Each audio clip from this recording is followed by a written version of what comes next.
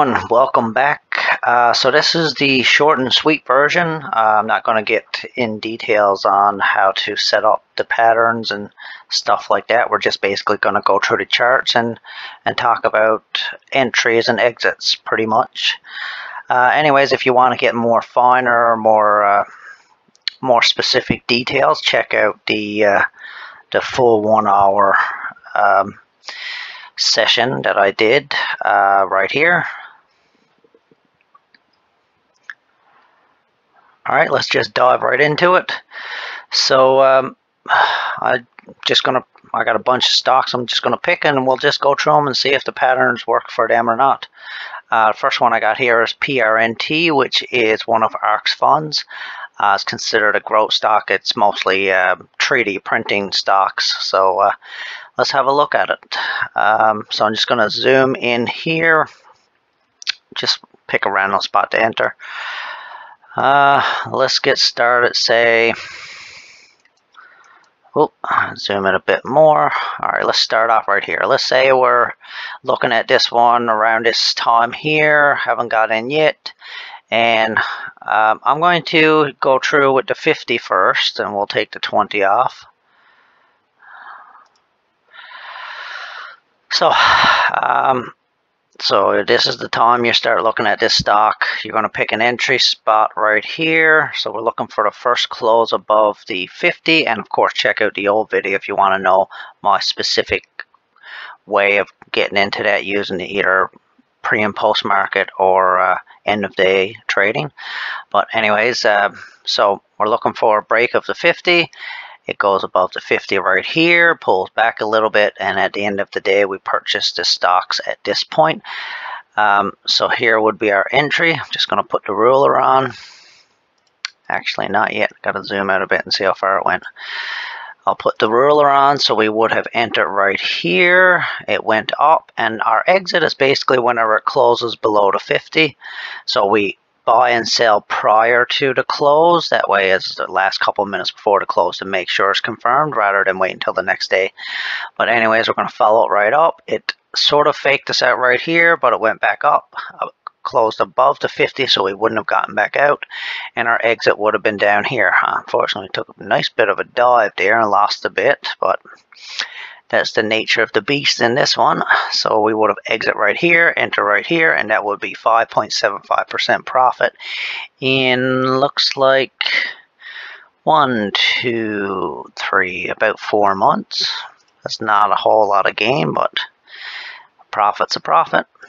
Now here's the important part, because we got out here, we would have missed all this downside, and that's the part I don't like being in on, because you're just sitting and praying and not sleeping very good at night. And if you would have stuck in and not followed the 50-day moving average break, you could have potentially at one point been down as low as 37% loss from the exit place. Not really something I like to stick in for, so I'd rather, take little tiny losses and run the winners right to the top. Or not to the top, as close to the top as I can get. But I'd rather take little tiny losses, not big giant losses. Next time, we're waiting for the next cross above the 50, which is right here. Now this one here, you did almost a full month, maybe a month and a half, where it's just up and down. So you're green, you're red, you're green, you're red, and then it finally starts to take off. So 2 months of just waiting and waiting and waiting for this to do something. It hasn't closed below the 50 yet, so we're going to follow it all the way up, and this one's already out too far already. Hold on, just give me a second, I'll zoom in. So our entry was right here, and of course it would have been right at the top of the candle because we're buying close to the end of the day. It's going to run up. It almost took us out here.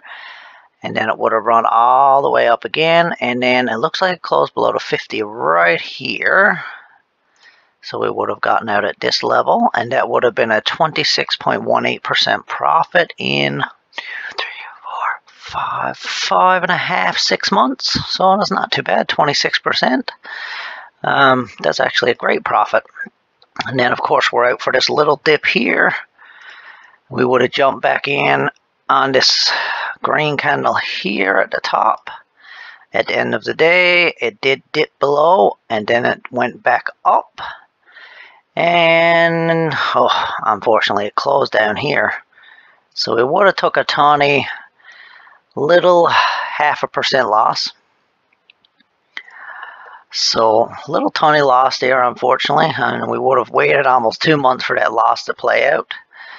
And then we have one more here. We'll do one more, why not? And then I'll go on to the next stock. I'm going to try to turn that ruler off first. Zoom in. So the next entry, so we got out here with a little tiny loss. The next one would have been a close right on this little green candle. I'm going to zoom in a bit so you can see it a bit more. Alright, so ruler. Close on this green candle right here. You would have followed it up. It didn't go below the 50. And of course our exit would have been right here where it closed, just about to close below the 50 right here. So that would have been a 53.64% profit. So can't complain about that. Now I'm going to mention one more thing here. If you look at my previous 1 hour video, I talk a little bit more details with this. But when your stock has gone very far above the 50-day moving average, I tend to get a little bit nervous, and I like to try to lock in some profit. So right now, from the top of this, from the top of the chart here, where the share price is, there's a difference between the share price and the 50-day moving average of nearly 30%. And I tend to get a little bit uncomfortable when there's such a big gap here, because I'm going to lose some of that profit if I just follow the 50, as I would have right here. Another thing that I look at is the RSI. So when the RSI starts triggering up here is above 70, and this one's a nice bit above 70. But when it starts getting above 70, I usually like to put my 20 back on. And rather than waiting for it to come all the way down here where I'm going to lose a nice chunk of extra profit, that's an extra almost 12%, rather than getting out down here and potentially cutting some of my profits, I will use the close as my exit point. So when it comes down to the 20, and I would have exit right here as opposed to down here. And that would be a locked in, or not locked in, that would be an extra 10% profit I could have kept on this particular trade by using this method. Anyways, we'll turn the 20 off again. Should we do some more? Let's just go on to the next one. What are we going to do? Let's do a cryptocurrency. We'll do Ethereum. ETH.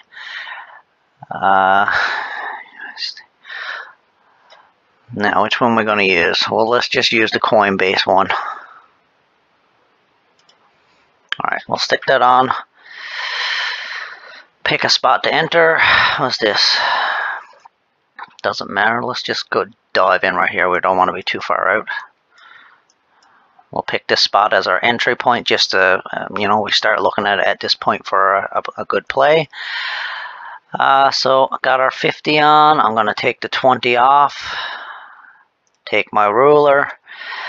So right here, now here is the part about this strategy. You are going to take little tiny losses, but the goal is you're going to cut those losses real quick. So you're going to take a 0.5%, a 1%, sometimes 2, maybe a little bit more, but you want to catch the big runs. So you take little tiny losses, and then eventually you'll catch a big run if you're trading really good growth stocks. So if you look here, it would have come above the 50 here. That would have been on my entry, and unfortunately it closed below, so the next day I would have gotten out with 6% loss, 6.5% loss. That's not great, but they do happen. And then of course I would have had another entry here. The second day it stayed above the 50, but unfortunately it closed below the 50 right here. So I would have had another 1, maybe 1.5%. So this one's not starting out very good. However, what's that? We got 4 or 5% lost already. That's okay. We're playing the pattern. The next one we would have gotten in here when it closed above the 50. Would have rolled it up, and then it would have closed right here. So we took back 2%. So that's not too bad. We're only down, what, roughly 3 or 4%. Then, of course, the next one didn't break. It broke right here. We would have entered, and here we finally hit a nice runner. It ran all the way up. And here's the sucky part. We are really far up above the 50. So I probably would have used a 20, but if we stuck with the 50, it would have come back down. It would have broke through. You would have been all the way down to here, barely 1% profit. Ooh. But it did come back up here and close. So in this situation, we would have made a 36% profit. However, if I did slap that 20 on, because the RSI is showing that it's a little bit iffy, is a bit overbought. So the RSI is showing this overbought signal. So I would put the, hold on, get rid of that. I will put the 20 back on, and then of course I'm going to use the 20 as my exit. So opposed to just getting that, what was it, 35% profit, this time I'm going to use a different exit strategy, which is the 20, and that would have closed here, and I would have had an 82% profit as opposed to 30-something% profit. So that's why I used the 20. Now that trade is over. I'm going to stick the, take the 20 off again. And of course, as you can see, we're below the 50. If you would have just held on to this thing from here down, you could have potentially been down another additional 30%. So I'd rather let this ride out. We probably would have took a little bit of a loss on here.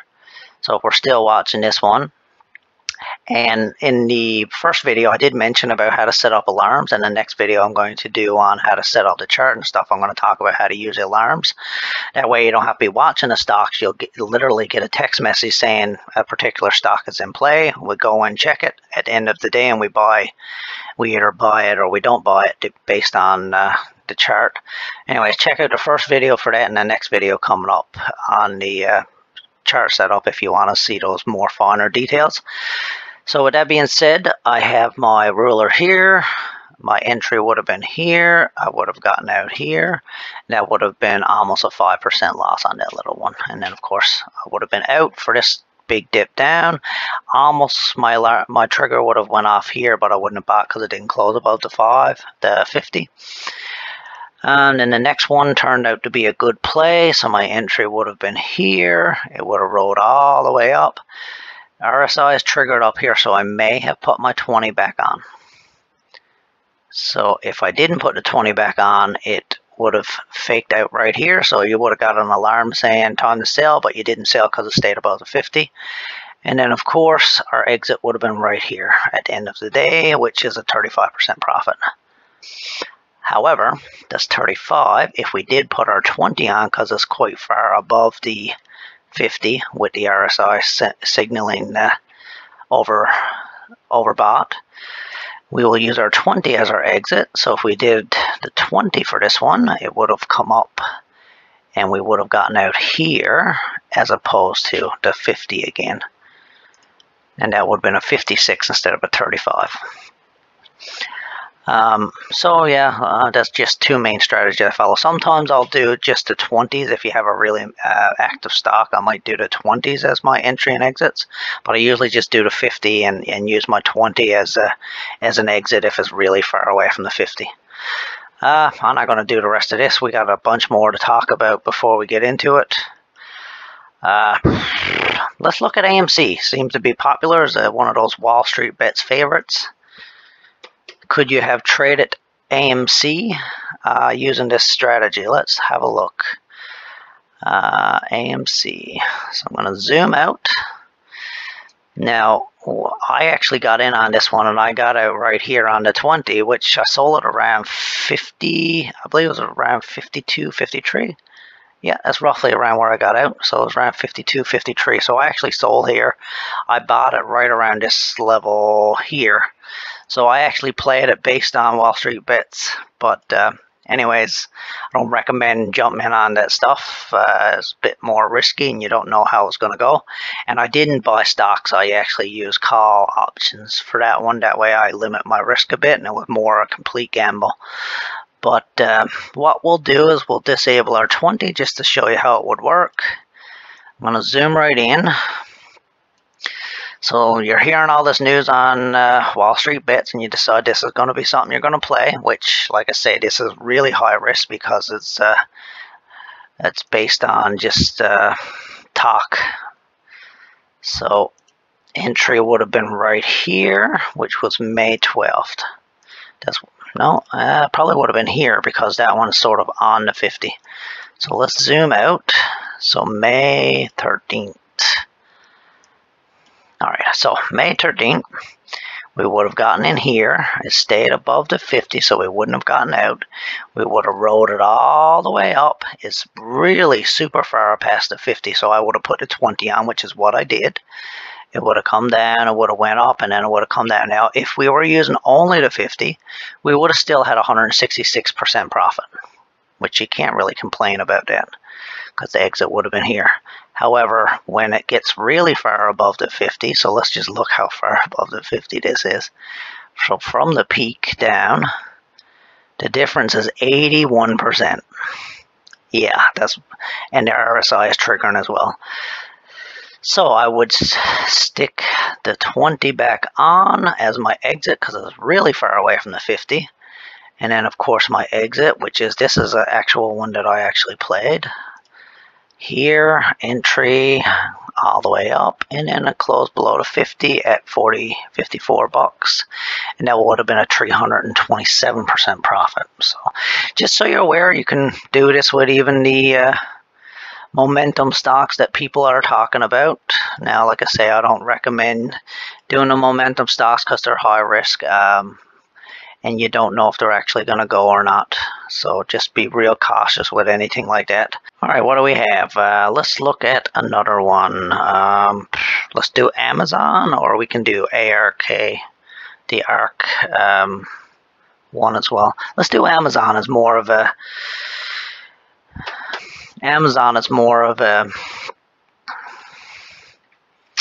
well-known stock. Let's go out a bit here. What are we going to pick? Let's pick this location right here. Somewhere before 2020. So we're eyeing this one as our entry. I'm going to turn the 20 off for now. Use the 50. Here would be, say this was our entry. Stick that ruler on. We would have gotten in here at the end of the day. It would have went up. It almost went below the 50. Didn't. And then it went up again. Came down, and then it closed below the 50 here, which is our exit, and that would have been 6.71% profit. Not bad. We probably would have got in here and took a little bit of a loss, and then another little bit of a loss. Let's see how much that would have been. So entry here, exit here. That's 2.5, and then another one would have been an entry here and an exit here. And that's 2.5, so 5%. How much did we get on the first one? So we're still in the profit by a little bit. So like I say, you're not going to have all winners, but if you have a nice list, say 10 stocks, and that you're trading, if 1, 2, 3, even half of them don't work out, and you're cutting your losses real quick and taking little tiny losses, if you even get half of your stocks to have a good run and you get profit, then you should end up in the green at the end of the year, hopefully. So it would have come up, didn't go above the 50. Here's another loss we would have took here. This one's not doing great. So this one's not as much of a disruptive type of play because it's been around for a while. So these patterns don't work out as good for these ones, but they do. So we lost 2.5%. So we're probably in the negatives on this one now. It went up and down. Yeah, we would have been in the negatives on this one. So now we're down another 2.5%. So we're underwater on Amazon. But we finally would have caught a break at one point. That's why you don't want to put all your eggs in one basket. If you were putting all of your money into one stock, Amazon, you would have been down a little bit on this one. So if you had a nice mixture of different stocks and even ETFs, stocks, ETFs, which I like ETFs the most, or even some cryptocurrency, you could be trading all of them, and hopefully if you get a good chunk of them working out in this type of trading pattern, then hopefully you'll come out with a good profit. So ruler's on. I'm going to have to zoom out on this one because it looked like it ran up quite a bit. And of course this is Amazon, so that had quite a bit of a run there.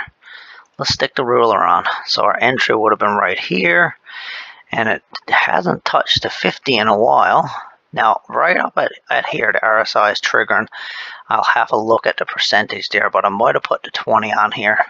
But if we stuck with the 50, we would have probably, you notice that green candle did close below the 50 right there. So that probably would have been our exit point, which is a 57.85% profit. Now if I stuck the 20 on, let's see what the gap is here. So from the top to the 50, yeah, it's 20%. I probably would have went with the 20 on that one as my exit.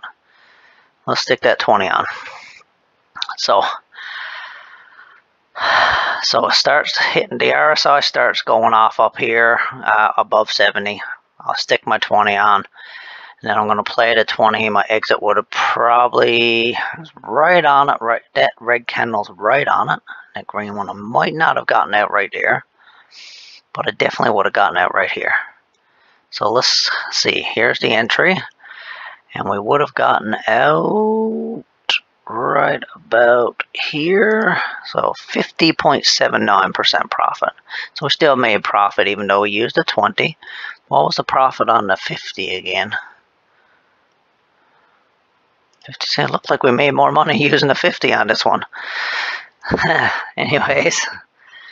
And then of course, trade it sort of sideways for a bit. So you probably would have had a few small wins, small losses. You would have, let's take the 50 off. Or take the 20 off, sorry. So you would have been out here. So from the exit point here down, that could have potentially been another 7% loss if you were sticking around to it. Sticking around. Probably would have took a little loss here. I'm not going to use the ruler for these ones. Probably would have took a little loss, a little loss. This one would have been probably another little loss. So you would have took a few losses on Amazon and then one big run. And then, yeah, maybe a little tiny bit of a profit there. A little tiny profit on that one. A little tiny bit of profit on that one. So yeah, ones that are well established, that are just, you know, trading sideways, you're probably going to have hopefully equal small losses and small wins to average out. But the main goal you're looking for is to eventually hit a nice runner like this one here. Even this one here is not too bad. A little bit of a runner there, nice run there, nice run here. You would have had another one here. So you take all these little tiny losses and wins, and then eventually you get a nice run. But it only works real well on the growth stocks. I mean, if you're trading like Walmart or Costco or something like that, you're not gonna probably get these big runs up like this. You're going to get little tiny runs up, and this strategy may not work as well for those more stable, well-established stocks, and that's why it probably is not working as good for Amazon, because Amazon's been around for a while. All right, let's look. Let's try one more. Let's look at ARK. Let's see, ARK. So this is ARK Fund. Run by Kathy Woods. So we're going to check this one out. Let's just zoom out a bit so we can start off at a nice little bit of a distance from where it's to today. Where are we to now? Let's start somewhere in the mid of 2019. Let's just say we're looking at it mid 2019, so we probably would have been out for all of this here. And then, of course, here's our first run. I'm going to have to go out a bit because it looked like it really moved quite a bit. So our first entry just above the 50, so probably would have got in here would have rolled it all the way up.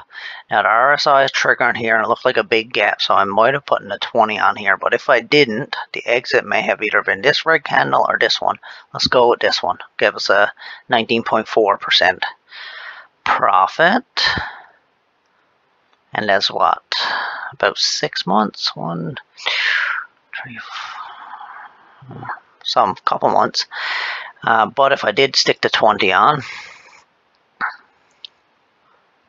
turn that back on. So if its RSI is really showing overbought and it's not a nice distance from the 50, which would have been 13%, that's actually not that bad. But if we did stick on the 20 and we would have gotten in right here, our exit on the 20 would have been the top of this green candle because it's below the 20, which is roughly 29.2. I missed a little bit there, maybe 30%. That's one. And of course, here's the big kicker when it comes to this strategy. Rather than being up a nice bit and then losing it all, our exit would have, say if we used the 20, our exit would have been here, and if we held on and prayed and didn't sleep very good for the next couple of weeks, we could have been down to 41% from where we were to. So yeah, I'd rather be out when the market is going down like this. So it broke above. Oh, we're gonna have to go back to the 50 again. Let's turn that 20 off. There we go. So where we break above the 20 again. Man, this one's been on fire. Let's see. 20. We would have broke above the 20 here. Went down a little bit, but it didn't close, so we're still in. Then we would have watched it run all the way up. It would have come down. Our alert would have got set off here, but we wouldn't have sold because it's still above the 50. But this green one here is below the 50, so we're going to get out right here. So 64.98% profit in 1, 2, 3, 4, 5 months. I mean, 64% profit is great. And so we got out right here. Then it would have closed above again. We would have gotten back in. Here would have triggered our alert but didn't get out. Would have went back up. Triggered our alert again but didn't get out. Went back up and then it closed here, so we would have got out there with another 5.5% profit in, looks like 2-3 months. Would have been out for this little tiny bit here.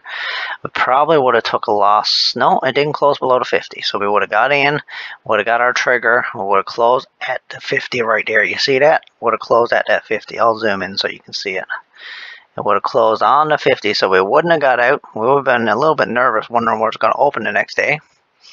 Anyways, it didn't close below the 50, so we would have stayed in, rolled it all the way up. RSI started triggering right here, so you might have put the 20 on, but then it started going back down. So our exit probably wouldn't have been this green one because it stayed above, and then that red one here would have been our exit, which is 44.93% profit. And then, of course, the kicker again, you're out for that big run down. So you would have gotten out here, and if you stayed in and just kept praying and hoping that it goes back up, you could have potentially been down another additional 30%. So you would probably cut out almost all of your profit. No, you would have probably just had a little bit of profit from the bottom here. And you see how it goes. In, out, in, out. Pretty simple. That's my basic strategy, and like I say, check out the first video if you want to get more finer details, like specific entries, a few other things about after hour, like how to get in if you miss it. I talk about bounces as well, so ways you can get in if you already missed the entry point. So check out the first video for some of those additional options, and of course the next video that's coming out will cover how to build this chart pattern on TradingView, how to set it up to use it, and of course if you want to activate the after hour pre and post market, I'll show you how to set that up as well. And at the bottom here, I do recommend everybody, before you ever play with real money, get real good at paper trading, and I haven't used it yet, so maybe we'll try that as well. So paper trading here at the bottom. like I say, I do recommend you get good at paper trading before you ever play with real money with this stuff. And of course, I'm going to come out with some more videos on how to find good growth stocks to use. I have a few strategies for finding those, so I'll do that in the next video after the next one. And we'll talk about some option strategies you can use for additional income or protection on your stocks, and maybe even some additional option type stuff. Anyways, that's it for this video. Hopefully you enjoyed it, and stay tuned for the next videos.